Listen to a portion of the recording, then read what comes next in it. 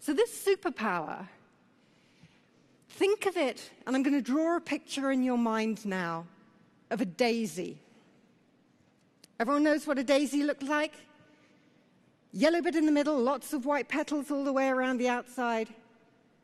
Okay, some of the guys look a little confused here, but I can tell the women are with me. We're going to do a data daisy. A data daisy is when you're in the middle bit here, and you can plug in different petals of data. Now, in the first instance, you can only plug in your current account. That's the bit that went live in January. And there's not a great value exchange between you knowing what's in your current account. It's driving a whole load of services like personal financial management. Yay, you spend too much on coffee, Louise. And you people are down there thinking, yeah, she had 2 big coffees this morning, right?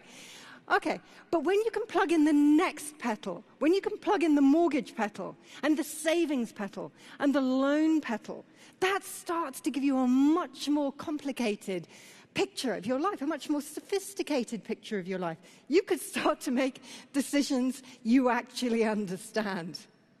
Okay? Really important. In Australia, you'll be able to plug in your energy petal. You'll be able to plug in your telco petal. In time, organizations will wake up to this and realize they're competing on the data they can make available to their customers to provide the services those customers actually want.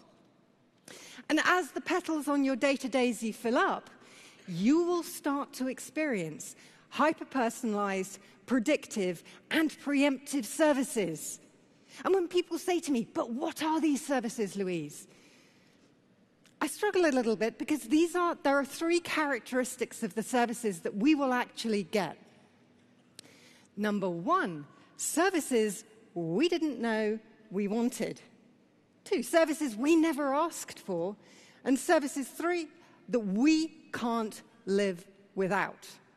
Hyper-personalized, predictive, and preemptive services based on the data we generate, flexing and flowing around us as our data daisy fills up.